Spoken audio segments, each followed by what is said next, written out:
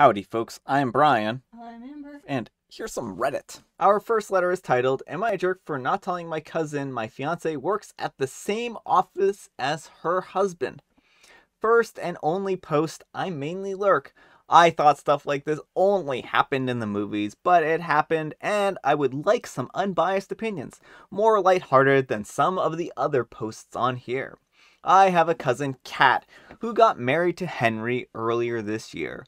We weren't close as kids, she was pretty spoiled, and would always brag about how much designer stuff she has, and be really mean to people under the guise of just trying to help, etc. Don't go out of your way to interact with one another, but I do see her as family events and whatnot, and I try to make small talk. Well, I'm engaged to Chris, who is a software engineer. He's the co-head of his department and works with two other people. Not too long ago, Chris was telling me about how they had some new employees and one of them sounded really familiar. He told me the name and I realized it was Kat's husband. Also, he and Henry hadn't met face to face yet. Kat and Henry had a huge wedding. It was really nice, but all she did for months was brag about how amazing her wedding was. The wedding stuff died down, so now recently she started going on about how wealthy her husband is and what a great lifestyle they have. One of my other aunts celebrated her 50th about a week ago. I went with Chris and Kat and Henry were there.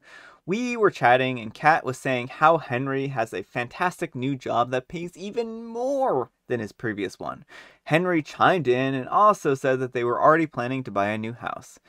Kat asked what Chris does. I said he's a software engineer like Henry and also has a good job.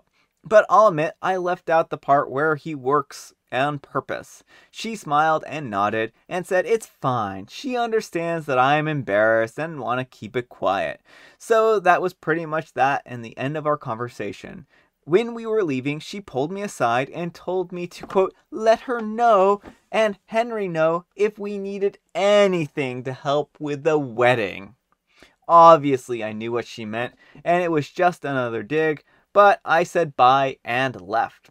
Literally 2 days later, I get a DM from Kat, and she is furious, well, as much as one can be through text, that I didn't tell them that Chris was one of Henry's bosses. Henry was shocked to see him in the office, and Chris made a comment. Tell Kat, OP, that me and her don't need her help, but thanks for offering. Henry was really embarrassed, and so was Kat. And she said that we made them look bad on purpose, and if she knew, then she would have never made those comments. It was my duty to tell her and Henry. Chris and I had a really good laugh over this, but she sent a text out to the group chat and have been saying how she was blindsided by me. And a few others said that what we did was pretty wrong. So, am I the jerk?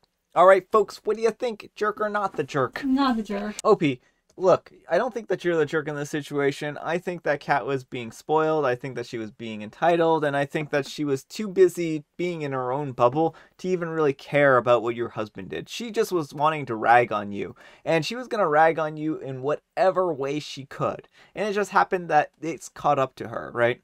And as for like the duty to tell you or not, they found out eventually, right? So what did it matter if it was a little bit later, a couple days later? So that's kind of my thoughts here. So no, I don't think you're a jerk. Anyhow, take care and good luck. And Fine Proom 743 says, not the jerk, and I love the way you handled it. It was better than the way I would have handled it, which would have been to publicly and loudly ask her how her husband liked working for my husband. But I have a habit of making things worse. It's not my best trait. And Aggressive Fudge 5759 says, I wonder why Henry didn't recognize Chris at the family union. I'd notice if my boss was somewhere, even if there were like 200 or more attendees. Or is Henry so junior and engineer that he hasn't even met the heads of the department? Not the jerk. Kat is embarrassed and also annoyed that she can't brag and one-up you, so she's telling you off as a way to clamber back power over you. Stand your ground and don't apologize. You can say, I understand that you're embarrassed, but I didn't do anything wrong. If you didn't talk down to people, this would never be an issue. Ignore all those whining people she enlists to complain on her behalf. They're all wrong. Now our next letter is titled, Am I the jerk for leaving my husband at the airport after he tried to make me carry his luggage? My husband is 32 years old and he went on a business trip that lasted for 4 weeks. He got back and told me to come and pick him up. I drove to the airport and got inside to get him from there. The second he saw me, he let go of his 2 bags and started walking. I tried to get him to stop, but he told me to get his bags and follow him. Note that I'm 12-week pregnant, but he tells me that I'm still in good shape, and I told him that those bags were too heavy for me to carry, but he went on a rant about how exhausted he was from sitting on that plane for 4 hours straight. Such exhaustion. His arms, neck, legs, and back all hurt. I almost like he was pregnant. I refused to take a step with those bags, and I told him that it's his luggage and he's got to deal with it. His tone got more tense and told me that I was being annoying. I told him to get someone else to carry his bags for him, and he replied, "I already have one and it's you. Come on, I'm so tired of standing here." Then kept walking and ignoring me. I left his luggage where they were and I walked straight past him. He freaked out and started yelling at me to get back. I walked out and got into my car and I drove off because I was literally having none of it. I felt so upset and humiliated. He got home by a taxi but was livid at me for leaving him at the airport just because he asked for my help. He also said that I embarrassed him and made a scene and overreacted big time. He went upstairs and stayed in the bedroom after the shower. He's still upset with me, saying that I reacted poorly and unsupportively, and in an inappropriate manner. Am I the jerk, and was this an overreaction? Alright folks, what do you think? Jerk or not the jerk? Not the jerk. Oh, P, you're not a jerk here. This guy was trying to treat you like you were his personal packing mule. What? No, you're not the jerk. And I think that this is exactly what you needed to do to show him that you weren't going to be pushed around by him and that you weren't just going to pick up and carry heavy bags that were too heavy for you to carry. I can certainly understand, like, asking for someone's help, but these were his bags, and if he doesn't like carrying them, then get rolling luggage. Plain and simple.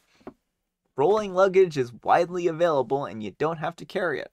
That's my thoughts. And also, like, who tells their pregnant wife to lift bags that are too heavy for them, right? That's just like poor form, period. That's my thought. Let me know what you folks think. Anyhow, take care and good luck. And our next letter is titled, "Am I a jerk for wanting to report this creepy/weird guy at the gym?" There is a content warning on this one. It does kind of involve harassment/stalky kind of behavior, so keep that in mind. There is a guy at this gym who recently started showing up at the gym where I work out often. When he first came, I saw him introduce himself to everyone while interrupting their workouts, and he finally approached me as well. At the time, I didn't think too much of it. I just figured he was being friendly given he might be a regular now. Now, I don't want to come off as rude, but the gym is my time. It's one of the few times of the day that I can detox from stress. I'll always almost have my headphones on, and I don't like being approached. Not that many people do anyways. Over time, this guy, we'll just call him Nate, has gone up to me and asked me for all kinds of things. This one day, while I was benching with headphones in, Nate went up to me and asked if I needed a spot. I clearly said that I did not need a spot, but every now and again he'll come by when I was benching and ask and try to convince me otherwise. It's as if he asked me enough times, I would cave in. I just thought he wanted to be helpful and was oblivious to how annoying he was getting. Here's where things start getting a little weird. Nate started waiting outside for me when I finished, trying to strike up conversation with me. I'd normally engage and talk because I didn't really want to come off as rude, but every time I would find some excuse to cut the conversation short. Now for my gym attire. I wear a spare sports bra and leggings, or occasionally I'll wear a cropped long sleeve. Either way, my belly is always showing. It's not to show off, although I have the body for it, so lol. It's a comfort thing. Well, one day I was in yet another conversation with Nate, and somehow he thought it would be cool to compliment my belly button ring. He said my belly button ring really complimented my toned body. I was a little weirded out, and it was so awkward, and I said, okay, I really have to get going. Well, yesterday it was the creepiest. After I finished working out and I was on my way out, these two girls behind me who were also leaving stopped me. They said that while they were working out, this guy near them was recording me while I was doing squats. I asked them who it was, and I realized quickly they were talking about Nate. This creeped me out, but I kept my cool and thanked them for telling me. I'm going to go to the gym soon, and I'm seriously considering reporting Nate to the staff. The gym is one of my safe places from stress of the day, and where I can be myself. I do not want to lose that because of a creeper at the gym. So, alright folks, what do you think? Jerk or not the jerk? Not the jerk. So, OP, I don't think you would be the jerk for reporting Nate. At this point in time, he's really starting to cross boundaries. He's really starting to basically violate your space, and the recording, I think, was way overline. Like, I can certainly understand someone who doesn't understand that they're coming across as annoying, but he knows what he's doing. He's recording you in secret, and he's also, you know, doing this in a really kind of ungood way. So that alone, like the recording, I think that's fine to report someone for that if they're sitting there. People do not need to feel uncomfortable when they're at the gym. And it sounds like he's kind of ramping up his efforts. He's, you know, trying to work on you, so to speak. And I think that that's not cool here. So that's kind of my thought. Anyhow, take care and good luck. Not the jerk. I was going to say you should just ask them to leave you alone, but then you got here. The guy near them was recording while I was squatting. Yeah, he's a creep. Report him. Don't bury the lead next time. This guy's trying to frog boil OP, and I don't like where it's heading. Report. Not the jerk, the guy was recording you. Why are you even asking? Alright, folks, it is tea time. Grab your beverages of choice. I have a beverage.